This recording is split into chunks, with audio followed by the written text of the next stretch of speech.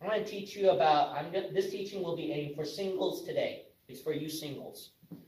You want to find love in your life. Okay, so those of you who became saved, Bible-believing Christians, I'm sure you understand how hard it is to find the right person, right?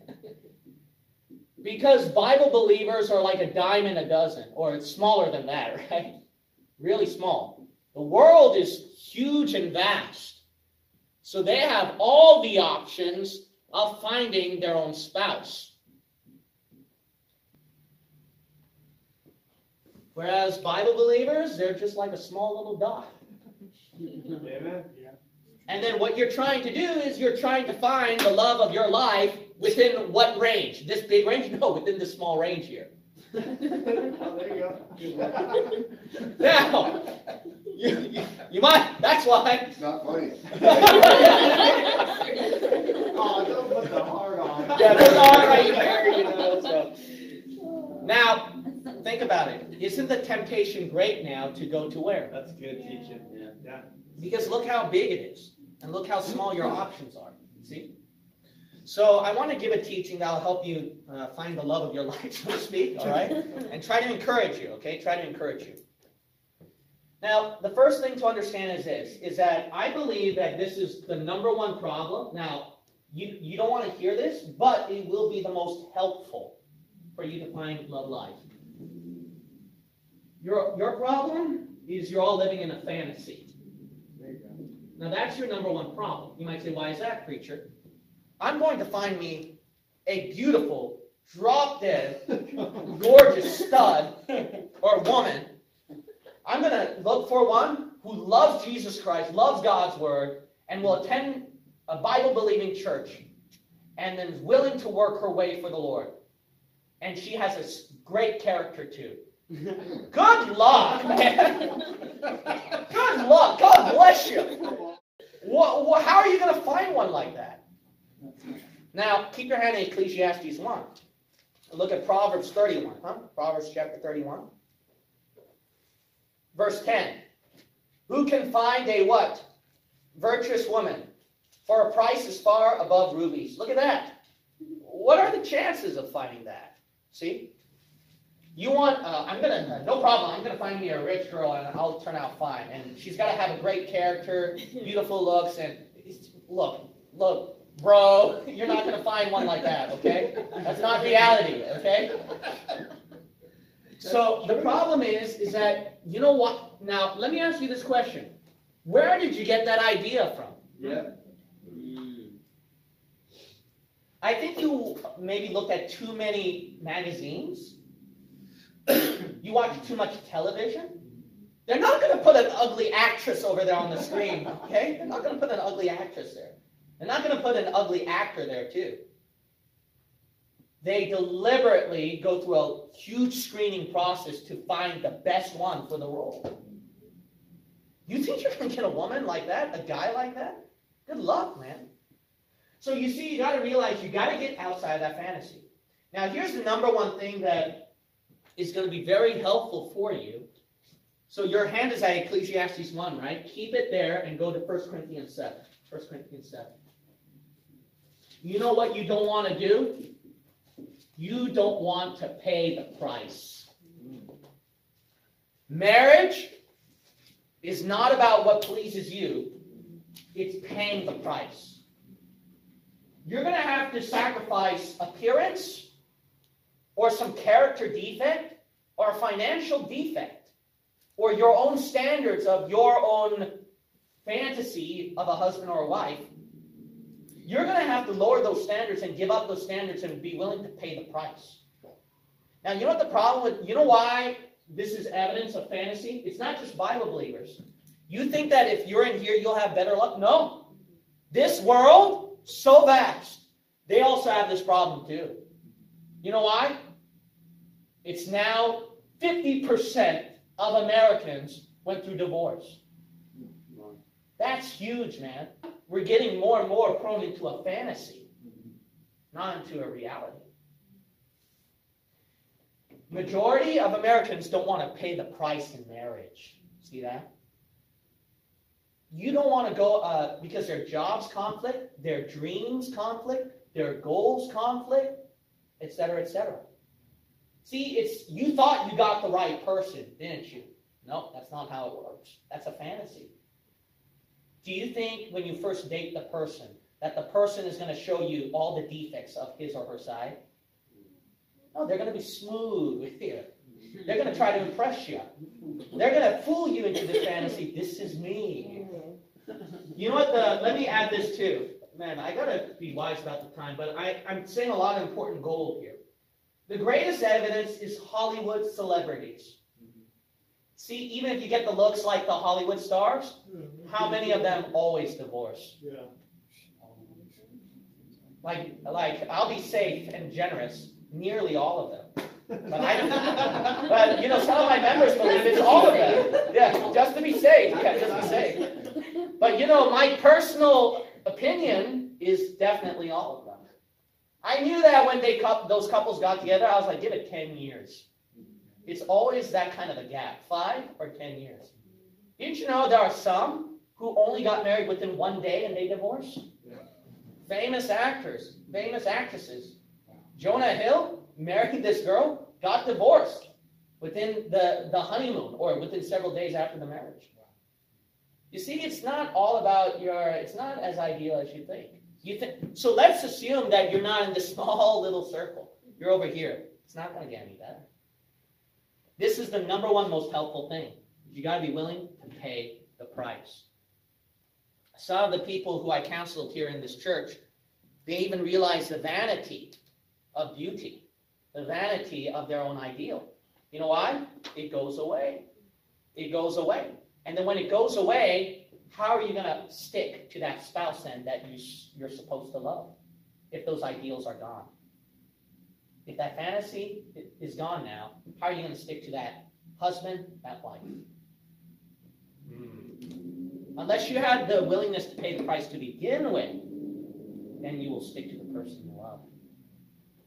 All right, so I told you to turn to 1 Corinthians 7 as well. So I'm spending so much time on this one because I'm trying to make you understand something. So let's read this quickly. 1 Corinthians chapter 7 first.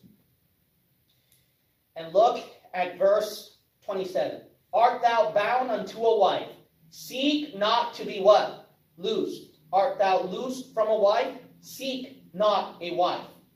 Let's also look at some more verses right here. Verse 12. But to the rest speak I, not the Lord. If any man hath a wife that believeth not, and she be pleased to dwell with him, let him what? Not put her away. And the woman which hath an husband that believeth not, and if he be pleased to dwell with her, let her what? Not leave him. Pay the price. That's what God wants you to do. Pay the price. What God hath joined together, Genesis chapter 1, let not who make it asunder? Man. Man. Is it your job that made it asunder? Is it her appearance, her fault that made it asunder? His appearance that made it asunder? Is it his life career, his goal, her life career, the one that caused it asunder, or you? You caused it to make it asunder. See, you're the problem. You're in that fantasy. Ecclesiastes 1. Well, if I get that woman, I know I will hit it. Solomon went through 1,000. He didn't hit one. You think you can have it made then after that? Solomon's a king, man. He had 1,000, man. Very encouraging, Pastor. Yeah, amen, brother, amen. See, that's the number. See, you have to understand this first. See, pay the price. I told you this is going to be the hardest point, but it's the most helpful. The Ecclesiastes, notice what King Solomon said. We'll look at chapter 2, verse 10. And whatsoever my eyes desired, I kept not from them. I withheld not my heart from any joy. For my heart rejoiced in all my labor, and this was my portion of all my labor. Then I looked on all the works that my hands had wrought, and on the labor that I had labored to do, and behold, all was what? Vanity and what? Vexation of spirit. And there was no profit under the sun. Look at that. All that he had, all that he owned, brought no joy in his heart. But in Ecclesiastes, he pointed out that the women did not give him joy either. Kind of women that he did give him joy. It didn't. It didn't. All right. So you're in a fantasy. All right. Another thing is this. Reality.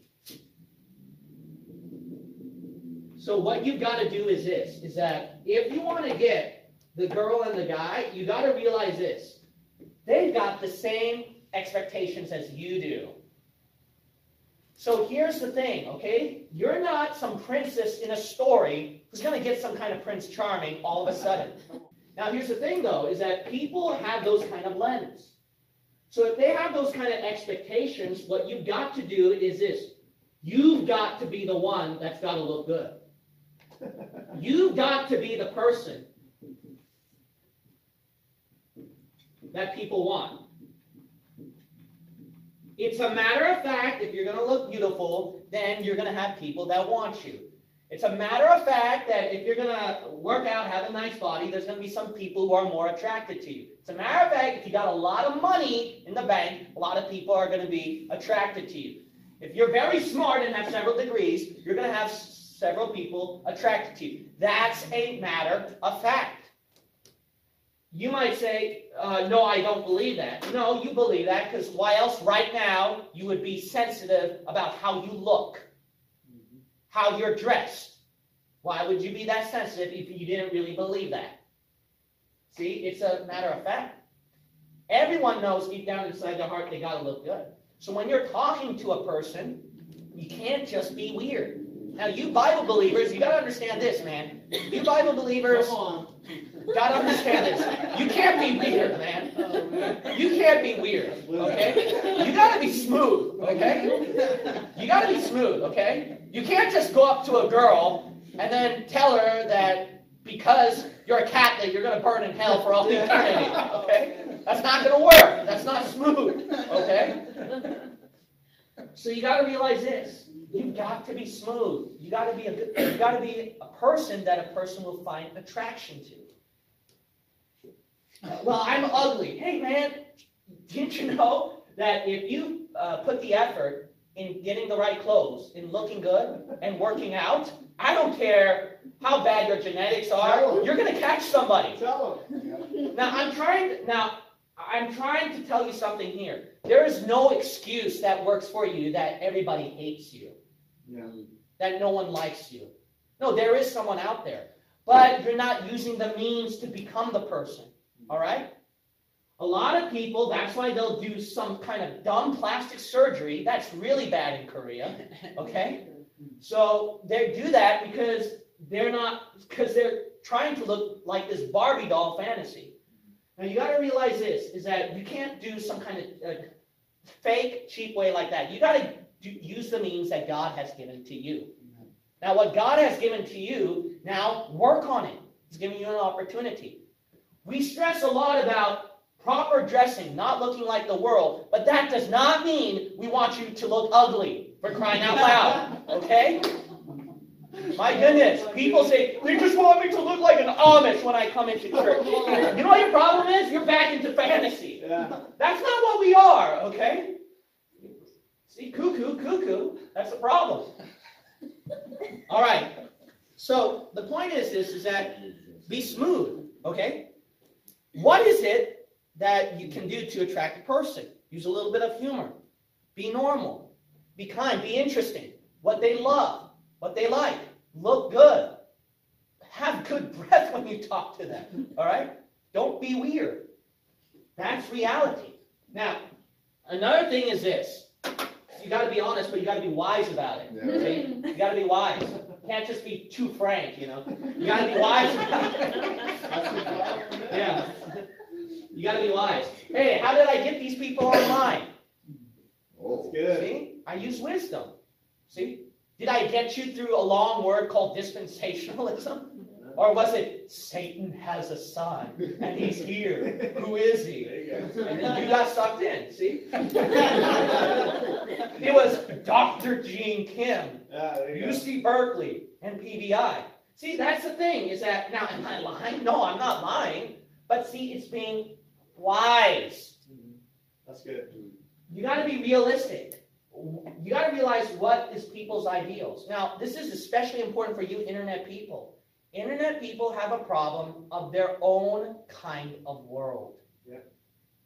Okay, you've been watching too much of this, and you think that your own kind of character is going to somehow attract a person. And if no one's attracted to you, you feel like that you're the most miserable person, you're the most ugly person, you're the most lonely person, you're the only Bible believer, and you will never find love. That is wrong. If you put the effort, you will catch somebody out there. And you got to be wise when you talk to the person too. Now, here's another thing: is that you got to take the initiative. You know what people don't do? They don't take the initiative. They think that somehow, in some way, God's going to dump down some kind of supermodel from heaven who's going to be King James only dispensational Bible. That's not how it works. Okay? You've got to take the initiative yourself. Okay? You've got to take the initiative of getting a wife. You want Bible? Isaac got a great wife because he had somebody going traveling on the other side of the world to get a good woman for him. Yeah. You got to take the initiative. Well, I'm ugly, I'm not good looking. You'd be surprised if you take the initiative. There's this one person, okay, at Pensacola Bible Institute, and he did not look good. He was not a good looker, okay? But you know what? He came across this girl at the mall, and she was, I'll be honest, she was good looking, okay? So then when he hit on her, you know what he did? He took the initiative, but he was also being what? He was trying to be the person. But when he took the initiative, he was being wise about it. So what he did is that was such a smooth move. You know, it was like saying, he was dressed up like, you know, like a guy who worked there almost. So he said, "Can I help you find something?" And she was like, "Oh, I need to find a certain shoe." And then he was like taking her there, trying to fit in shoes, but then it was all clumsy. It didn't work out. And then she obviously knew that, but she was playing along. Because why? It attracted her. And then he said at the end, "I'll be honest with you, I don't work here. I'm just doing this because I think you're attractive. Would you go out with me?" She went out with him. Now, here's another thing. What he did was, he was being smooth and natural. After that, he took her to the last church you would want to take to, Dr. Ruppman's church. And Dr. Ruppman's a blunt person, man. But you know what? She sat in there. Not only that, she sat in PBI classes. Wow. You know what happened after that? She got saved.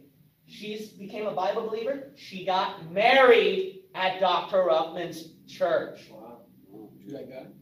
To that guy.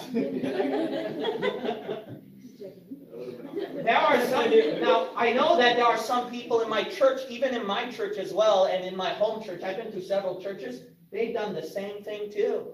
That's why they got the woman or the guy they wanted. Well, I'm too ugly. No, you'd be surprised that there are sometimes pretty people who are attracted to that. See, but you've got to try to be the person. You've got to take the initiative. That's good. All right? You got to take the initiative. Isaac took the initiative, all right? Why? He was smooth, man. He didn't trump his own horn. He had some servant trumping about his horn right there. And greatest thing, he's rich, he's famous, he owns a lot of cattle, you know, he loves God. She went for that. So take the initiative. You got to be wise about it, see? So when you're trying to be the person and you're taking the initiative, you obviously have to use wisdom to catch the person. So here's the thing, is that obviously when you come up to the person, you obviously don't say, will you marry me? I know some PBI students didn't have common sense, and they just said that to the girl on the first day. She spit out food from her mouth after that. So the thing is that obviously you got to be natural and smooth. So let me give you some examples here. Okay, so then there were some girls that I went out with because they didn't come out and just say blatantly like, will you marry me? Will you go out with me or something like that? And when I did that to the girls, it wasn't that way either. You got to understand this, is that how we did it was something natural, something comfortable, okay? It's probably asking an honest biblical question first. and then asking more biblical questions. And then it develops into friendship. And then after that, then you can catch the intimacy there after that. And once you see glimpses of intimacy, then you can actually break the ice. Will you go out with me, etc., etc. See, you got to take the initiative, and you got to realize reality, but all that culminates with wisdom. All that culminates with wisdom. Some people, you got to realize, well, I don't have that, Pastor. Well, see, that's why you got to get out of your house. You got to deal with real-life people. You know, look, let me encourage you. If this is any encouragement, if this is any encouragement, I'm getting late. If this is any encouragement to you, all right, if this is any encouragement to you, I'm not a smooth guy, all right? Thanks. During my whole teenage life, I never dated. All right? During my whole teenage life, and even in my early 20s, I never dated. And I did not have the common sense of people. But you know how I became, I'm not saying I'm smooth, okay? But I did, okay? I did win a few points, obviously. I was wise, I was smooth. Why? Because of dealing with real-life people. How many different people of different backgrounds and cultures and age groups have I seen in church? School, I went to college, okay? I got a gist of the people over there. See, that's why I stress so much about attending a Bible-believing church. You can get a common sense of different people over there after that. So what you've got to do is that if you want to develop something, that's why to find the right woman, obviously then, is what we talked about. Hebrews chapter 10, verse 25 then, right? You won't turn there for time's sake, because I spend so much time doing babble. But Hebrews chapter 10, verse 25, if you're going to find the Bible believer, who you got to go to then? Bible believers, that's simple. Assemble with saved Christians. Hebrews 10, 25, not forsaking the assembling of ourselves together as a manner of some is, but exhorting one another so much the more as you see the day approaching. If you do that, you get better chances of finding a Bible believer in there. Now, I want to say this with caution. The caution is that I do not recommend social media to find the right person, but you got to realize this, there are some people who found the right person through social media as well. Because why? They're trying to find a saved believer somewhere. They're trying to assemble with some kind of saved believer out there. I had family members or friends who knew of a girl, and they hooked me up with them. How did that happen? Because I assembled with the saved believer. So you gotta, if you want to find a Bible believer, you gotta connect to a Bible believer. In church, caution with the internet, or with other Bible believers that you know of. Here's another thing, is that they're not going to come out the way like you are. King James only, dispensational, and all that. So you got to realize that they're not going to be like that. So you got to realize the reality is that it's too big of a world. So take the initiative, and with wisdom, make them grow to become like you. And then once you get them to become like you, you draw the line then. You tie the knot in marriage and dating after that. Because, well, the world is wicked, yeah, I know, but you won't know until you get to know them, until you work with them, see?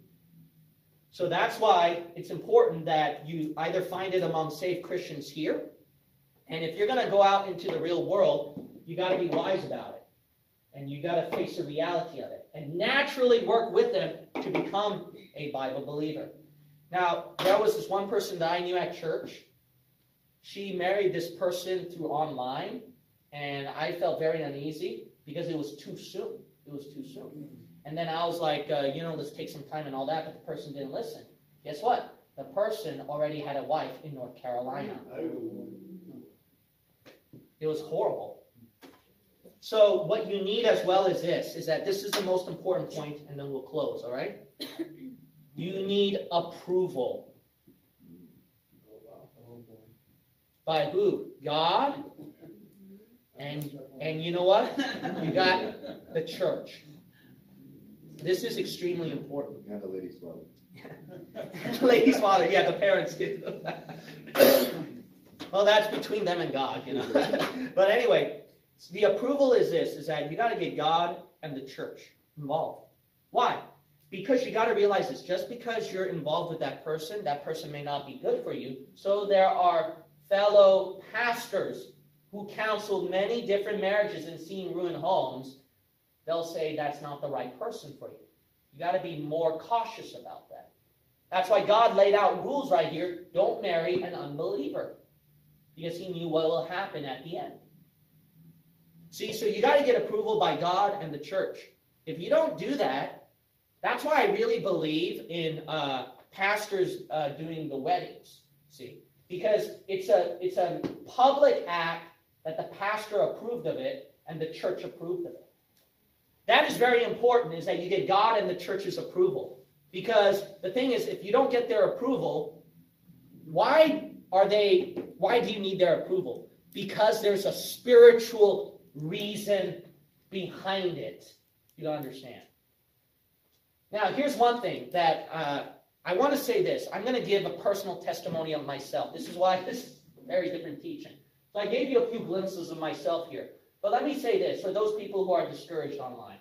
Well, I still think that I can't find the right person, all right? Look, I've done all these steps too, okay? And I had chances with several women, but that didn't work out. Do you know why? It's because I thought what would be right in God's eyes in the future and how the church would approve of it. That's why.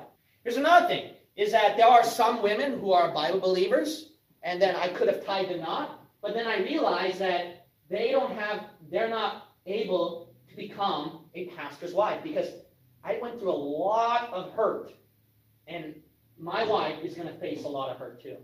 But the kind of character and personality she had was not going to be one that would fit the role of a pastor's wife. So for their betterment, to rescue their life, is that I would have to break it off. Why can't you be like the other person who took the initiative, right? With an unbeliever, growing them up to become a Bible believer. I could probably do that, but I can't do that as frequent as you. You guys have more freedom to do that than I do. You know why? Because how will I be known then to my church? A pastor who's trying to hit on girls. What if I use social network to hook me up with one? A pastor who's going through social media to hook up with one. There's more hope for you than for me, you don't understand, because a pastor's life is an extreme burden and limitation. And I did everything that I could. I tried to look real good, and then, I graduated from Berkeley. My family's background had a lot of wealth, but my dad gave that up and became a pastor. But some of my relatives, you gotta understand, they were really, really rich. So when my dad forsook that to live in a small little apartment that had no air conditioning, that was quite a sacrifice. You guys seen me sacrifice living in a small shack for 2 years. Because why? My love is more extreme for God and, say, believers, the body of Christ, than what pleases my flesh. Amen. And that's the ultimate thing. And if you have that kind of heart, do you think God is going to let you down? Perhaps a person will be single for her life or the rest of his life.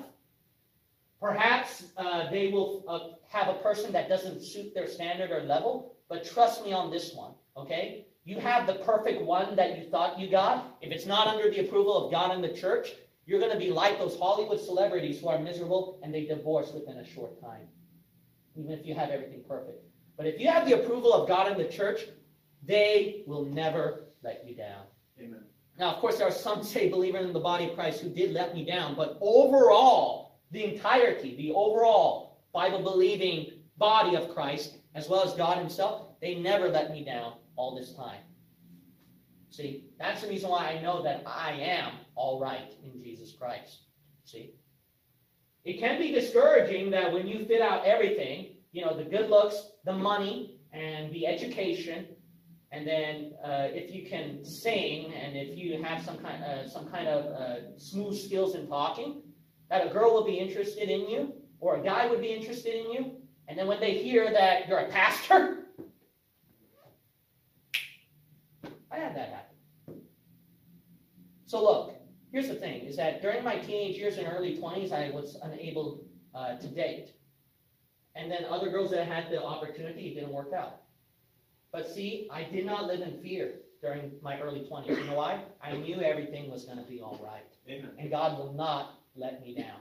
If I had that much faith in God during my early 20s to send me the right person, and I had more of a disadvantage playing than you guys, there's more hope for you. There's more hope for you. All right, so I hope that this will be a help to you.